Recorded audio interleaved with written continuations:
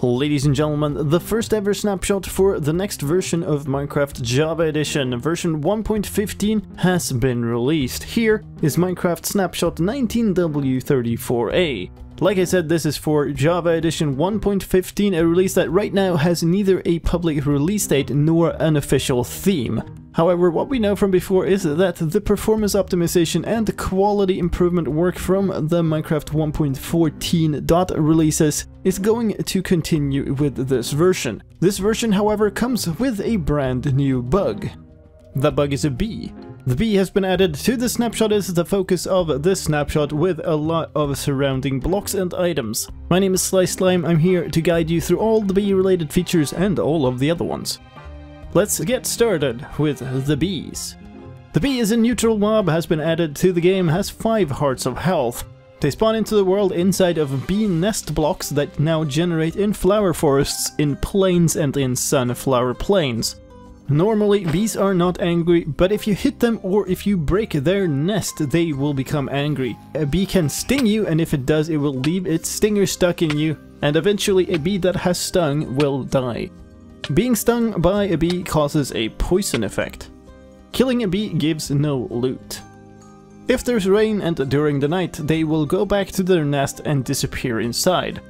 There's a maximum of 3 bees per nest though, and if the nest is full when the bee arrives, then it will wander until it finds a new nest that it can use. Bees really like flowers. If you're holding a flower, it will follow you, and using a flower on them, it will put them into love mode, and doing this with 2 bees can make bee babies. They also like flowers in block form. They will gather pollen from flowers on the ground. When they have enough pollen, they will be dripping with it and go flying back to their home nest. And while they're carrying pollen on their way back to the nest, they can accelerate growth of crops that it passes. If it is carrying pollen when it enters the nest, it will increase the nest's level of honey. Available levels are 0 to 5, and when it's full it will be visibly dripping with honey. If you want to mess with a bee's nest, then one way to calm the bees down is to place a campfire underneath the nest. That will make them passive. You can interact with a full nest in 2 ways. One is by using a shear to get a honeycomb. 3 honeycombs crafted with planks will give you a beehive, and the beehive is like a crafted version of the bee's nest. The only way to get a bee's nest is to use silk touch, but a hive can be broken with a normal tool and picked back up. If you break a nest or a hive with a silk touch, however, you will get the block including any bees that are inside of it at the moment. For all other intents and purposes, the hive works exactly like the nest. You can also use an empty bottle on a nest or a hive with 5 levels of honey, and that will give you a honey bottle. Honey bottles are a new food item. You can drink them and they are exactly as filling as cooked mutton or cooked salmon. Honey bottles can also be used as a crafting ingredient, turning them into 3 pieces of sugar. When a bee returns to its nest, it can leave information about flower locations in the nest, and other bees that then arrive can use that information to find flowers for themselves. And finally, in the creative menu, of course, there is now a new spawn egg for bees. Let us also talk about other changes though. There are other mob changes in this version. The hitbox of slimes is now correctly placed when they spawn, and where any changes in their data cause them to change size. Foxes were having a hard time breeding, that is fixed in this version, and the villagers had a near infinite restocking ability in certain cases, that has also been fixed. Another gameplay fix of note. Ghost blocks could remain on the client when you were mining with insta-mining speed. That has been fixed in the snapshot. Let's talk about redstone. There are some new redstone functionality with the new blocks related to bees. You can use a redstone comparator on the nest or hive blocks to get a power level depending on its level of honey.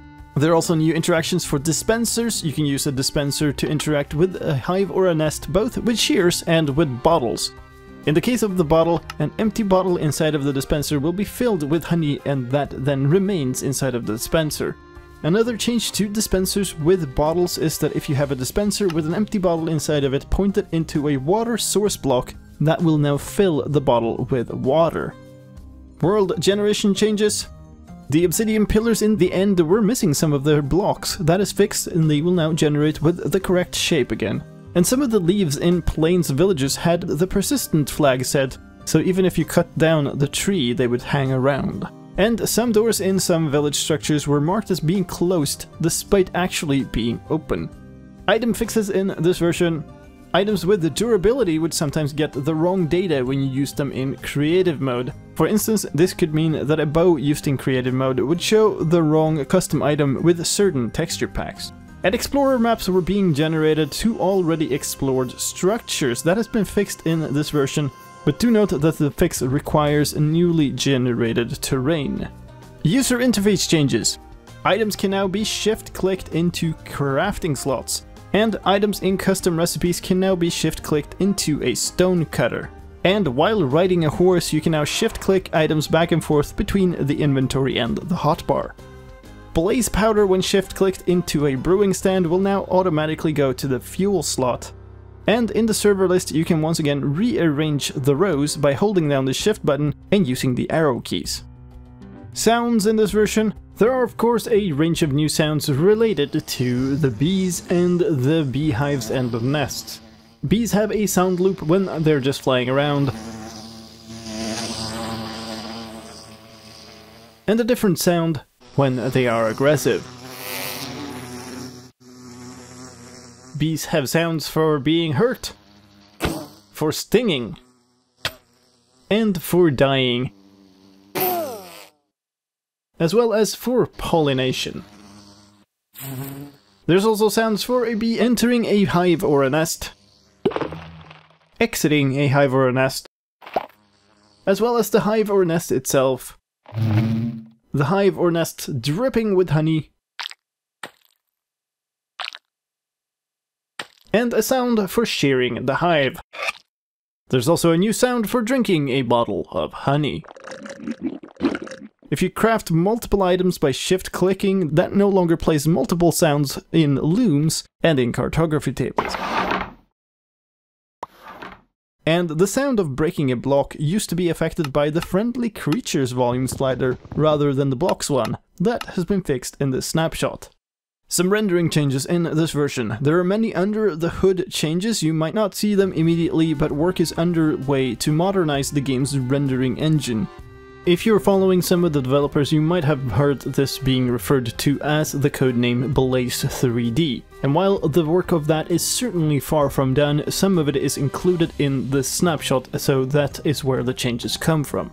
This also means that OpenGL version 2.0 is now required, which means that some old hardware, especially older laptops with Intel integrated graphics cards, are no longer supported.